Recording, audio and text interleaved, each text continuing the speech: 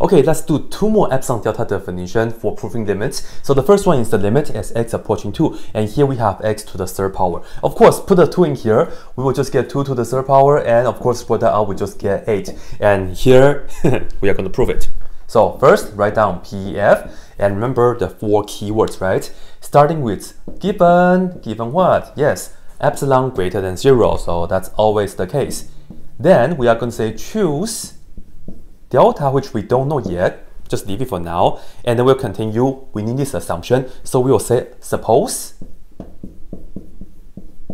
well, here we have x minus 2 in the absolute value, and we have to make sure that this is less than delta. And then here is the last part that we have to make sure that happens. So we are going to check it.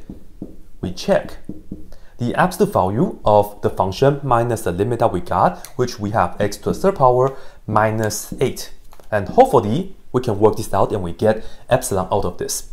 Okay, so let's just do some algebra first. This is the difference of 2 cubes, so we can factor it. And when we factor it, we'll just get x minus 2 times the absolute value of x squared plus 2x plus 2 squared, which is 4. All right, pretty good.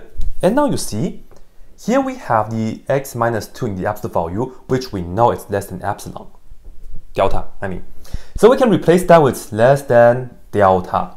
And now we just have to figure out what this is, right? Okay, so you know, we did the quadratic case in the previous video.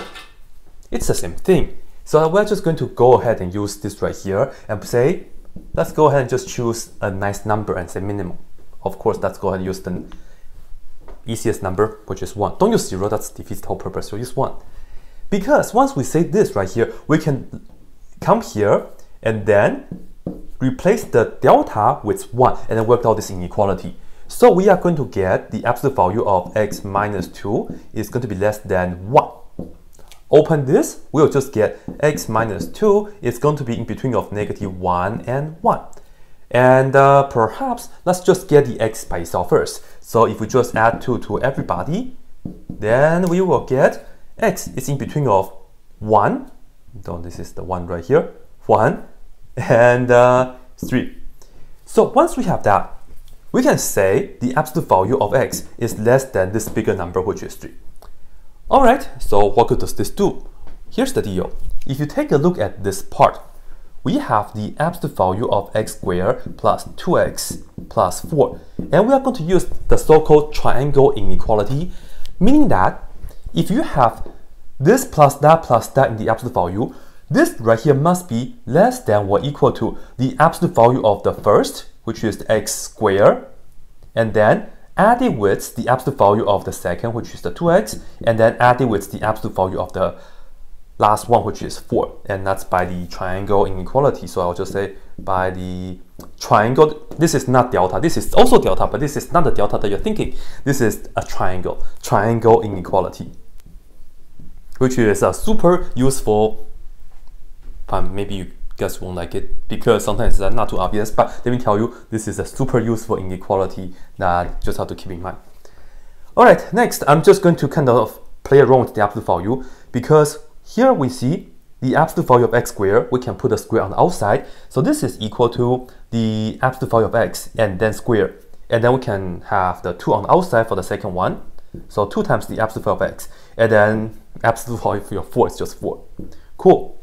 Now we know absolute value of x is less than 3, so we can come here and say this right here is less than.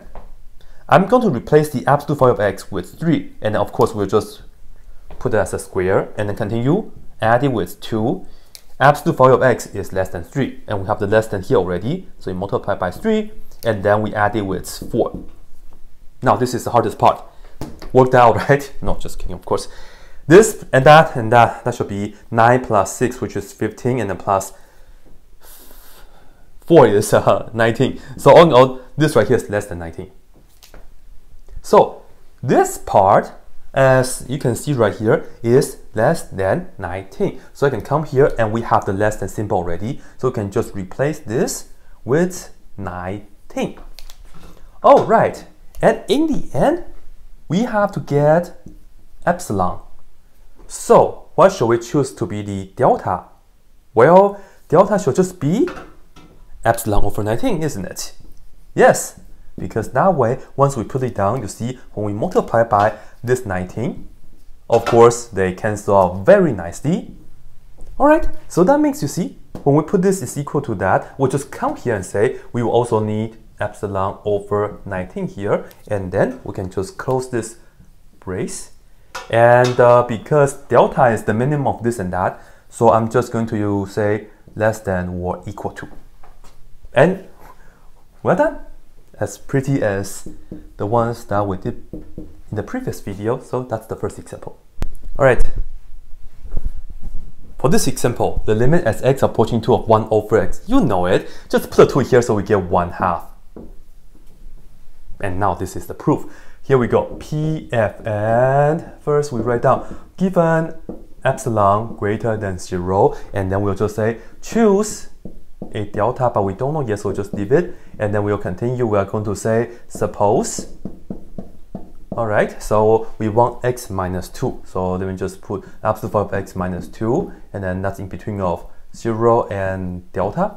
So far so good. And lastly, we will have to check the inequality, absolute value, function minus the limit, which is 1 over x minus 1 over 2.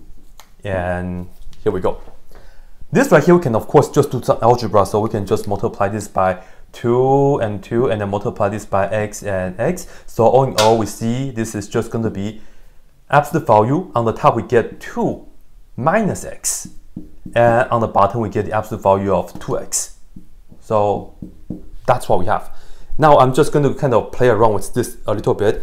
First off, you see that we have 2 minus x in the absolute value. If you really want, you can look at this and then factor out a negative, and then we'll just get x minus 2 like so. And the absolute value of negative of this is just the absolute value of that. So we will just get absolute value of x minus 2. Then that's totally okay. Right? This is equivalent to that. And then I'm going to write multiply by 1 over 2 on the outside, and then the absolute value of x. And the reason we want to do that is because you see this right here is exactly less than delta, and that's very nice. And now we just have to find a bound for this. Well, you know we are going to work out some inequality, so we better come here and just write down, let's put down minimum, and then let's go ahead and put down 1. If you put down 27, it's okay, but don't do it. You just have to replace this with 27. But anyway, if you want. But anyway, absolute value of x minus 2 is less than 27. No, I mean 1. I'm 1. And then let's just go ahead and open this when we get negative 1 is negative 1 and yeah, x minus 2 and all that. And then let's get the x by itself. So let's go ahead and just add 2 to everybody. So far so good. So we get x is in between of 1 and 3. That means absolute value of x is less than 3. Just like what we got earlier, right? But now, check this out. We want to look at 1 over absolute value of x. If I do this right here, if I do 1 over the left-hand side and the right-hand side, we will kind of have to flip the inequality. And this is problemsome because you see, we have the 1 over absolute value of x. We want this to be less than whatever we are going to put down. But right now, you see, this is greater than 1/3. No good. No good. This is not what we want. So what exactly are we going to do? This is the reason why I show you guys the previous example first. Because right here, this is not the time to put down the absolute value. What we have to do is go ahead and do the reciprocal of everybody here, and then flip the inequality, and then do the absolute value. And keep in mind, this interval right here is positive, so just go ahead and flip just do 1 over 1, and then this will be greater than 1 over x, and then this will be greater than 1 over 3. All right. The reason we do this is because now you see we have the 1 over x being less than 1. So we picked out the bigger number, like the bigger bound. So this right here means absolute value of 1 over x is less than 1. Aha! You see, the absolute value of 1 over x is less than some number. And of course, we can play around with this, we can have the absolute value of 1, which is just 1 over the absolute value of x, like so, and then this is less than 1. Yeah, same thing. And of course, we have the 1 over 2. So we can just multiply both sides by 1 over 2, like so. So this means we have 1 over 2 absolute value of x is being less than 1 over 2. Aha! This guy is less than 1 over 2. So we can just come here, and we have the less than symbol already, and we have the 1 over 2. Aha! Now, here is the deal. In the end, we want to end up with our favorite epsilon, and then we can put the box right here, right? So the question is, how should we choose the delta? Well, we know 2 times epsilon will be the choice, because here when we multiply by 1/2, the 2's cancel out, which is perfect. And we put down 2 epsilon for this, so we come here and then just say we need to have 2 epsilon right here as well. Close that, and then that's the minimum, so we do this again. And put on the box already, so that means we are done.